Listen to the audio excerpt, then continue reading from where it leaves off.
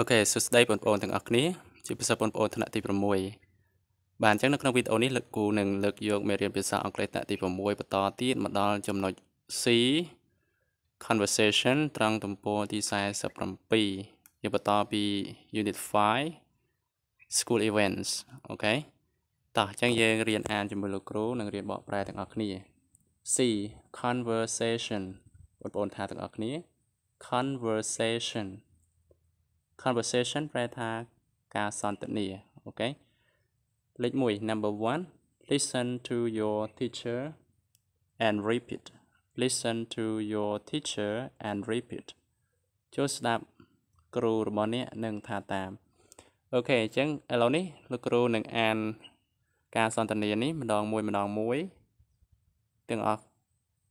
ឲ្យបងប្អូនថាតាមណា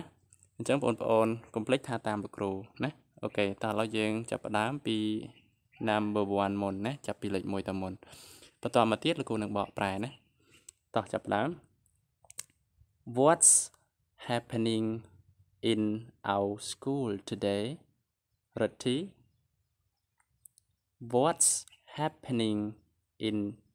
our school today Rati Today is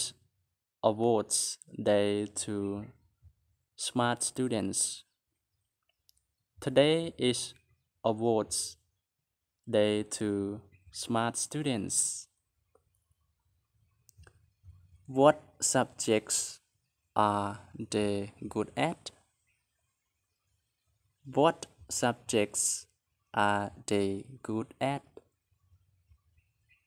I know. One student is good at Khmer and another one is good at mathematics. I know one student is good at Khmer and another one is good at mathematics. When is National Reading Day? When is National Reading Day? It's on March 11 every year. It's on March 11 every year. What do they do on March 11th? What do they do on March 11th? They tell stories and get awards. They tell stories and get awards. អូខេឥឡូវយើងបានអានរួចហើយពី number 1 រហូតដល់ number 4ឥឡូវយើងចូលមកការបកប្រែនៅការសន្ទនានេះជាមួយលោកគ្រូអូខេតោះឥឡូវយើងចាប់ផ្ដើមពី number 1 ទៅមុនអញ្ចឹងបងប្អូនព្យាយាមមើលទាំងអស់គ្នាដើម្បីចេះបកប្រែណាអូខេតោះចាប់ផ្ដើម What's happening in our school today Rati ណាអញ្ចឹងកុមារីគាត់បានសួរទៅកាន់ Rati ណាក្មេងប្រុសឈ្មោះ Rati នេះ Rati What's happeningតើមានអ្វីកំពុងកើតឡើងណាមានអ្វីកើតឡើងតើមានអ្វីនឹងកើតឡើងណាអ្វីនឹងកើតឡើង in our school នៅក្នុង in នៅក្នុង our school សាលារបស់ពួកយើងនៅថ្ងៃនេះ today ថ្ងៃនេះបាទមានអ្វីកើតឡើងណា What's happening មានអ្វីកើតឡើង in our school today Rati នៅក្នុងសាលារបស់ពួកយើង Rati អញ្ចឹង Rati គាត់ឆ្លើយថា Today is awards day to smart students អញ្ចឹង Rati ក៏ឆ្លើយប្រាប់កុមារីថាថ្ងៃនេះគឺជាថ្ងៃប្រគល់រង្វាន់ទៅកាន់សិស្សឆ្លាតឬក៏សិស្សពូកែណា awards day ហ្នឹងគឺមានថាថ្ងៃប្រគល់រង្វាន់ to smart student ណា smart student គឺប្រែថាសិស្សឆ្លាតឬក៏សិស្សពូកែណាអញ្ចឹងថ្ងៃនេះគឺជាថ្ងៃប្រគល់រង្វាន់ទៅកាន់សិស្សពូកែអូខេតោះបន្តទៀត What subjects are they good at? What subjects are they good at? subject មុខវិជ្ជាណា what subject មុខវិជ្ជាអ្វី they good at ពួកគេពូកែខាងអូខេអញ្ចឹងតើមុខវិជ្ជាអ្វីណាតើមុខវិជ្ជាអ្វីដែលពួកគេពូកែខាងឬក៏យើងប្រែថាតើពួកគេពូកែមុខវិជ្ជាអ្វីអូខេ what subjects are they good at តើពួកគេពូកែមុខវិជ្ជាអ្វី I know បាទ I know ខ្ញុំដឹងណាខ្ញុំដឹងកុមារាគាត់ឆ្លើយថាខ្ញុំដឹង one student is good at ខ្មែរបាទសិស្សម្នាក់ one student សិស្សម្នាក់ is good at ខ្មែរពូកែខាងភាសាខ្មែរ and another one បាទមួយផ្សេងទៀត another ផ្សេងទៀតមួយផ្សេងទៀត is good at mathematics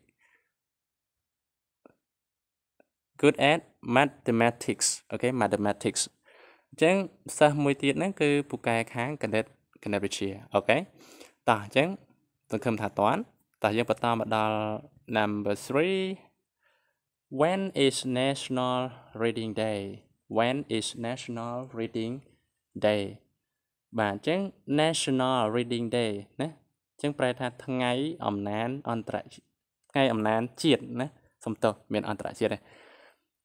national reading day មានថាទិវា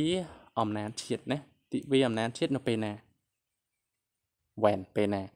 តើទិវាអំណានជាតិនៅពេលណាបាទអញ្ចឹងកុមារីគាត់សួរទៅកុមារាណា when is national reading day ចឹងកុមារារិទ្ធីគាត់ឆ្លើយថា it's on March 11 every year it's on March 11 every year it's on March វាគឺនៅខែ3ទី11ឬក៏ទី11ខែ3 March ហ្នឹងគឺខែ3ខែមិនិនា every year year ហ្នឹងឆ្នាំ every ជារៀងរាល់ណាអញ្ចឹងនៅកន្លែងនេះ every year ប្រែថាជារៀងរាល់ឆ្នាំ it's on March 11 every year វាគឺនៅថ្ងៃទី11ខែមីនាជារៀងរាល់ឆ្នាំអូខេតើបន្តទៀត what do they do on March 11 what do they do on March 11 បាទអញ្ចឹងប្រែថាតើពួកគេធ្វើអ្វីនៅថ្ងៃទី11ខែមីនាហ្នឹងអូខេ they tell stories and get award they tell stories and get awards អញ្ចឹងពួកគេប្រាប់រឿងនិងទទួលរង្វាន់ប៉ុន្តែកន្លែងនេះគឺអត់ប្រែថាប្រាប់ទេណាអញ្ចឹងជាងអាចប្រែថានិទានក៏បានដែរ tell stories គេថានិទានរឿងពួកគេនិទានរឿងណា tell story ពួកគេនិទានរឿង story នឹងរឿងពួកគេនិទានរឿង and get award get ទទួល award គឺប្រែថារង្វាន់ពួកគេនិទានរឿងនិងទទួលរង្វាន់អូខេចឹងលោកគ្រូសង្ឃឹមថាបងប្អូនតាន់ហើយអូខេតោះឥឡូវការបកប្រែយើងត្រង់ចំណុច C ទំព័រទី47លោកគ្រូបញ្ចប់តែប៉ុណ្ណឹងហើយលោកគ្រូសង្ឃឹមថាបងប្អូនទាំងអស់គ្នាចេះអាននិងចេះបកប្រែ conversation នេះទាំងអស់គ្នាអូខេអញ្ចឹងនៅក្នុងវីដេអូនេះមានតែប៉ុណ្្នឹងទេអរគុណច្រើនសម្រាប់ការរៀនជាមួយលោកគ្រូហើយយើងនឹងជួបគ្នានៅវីដេអូបន្តទៀត Goodbye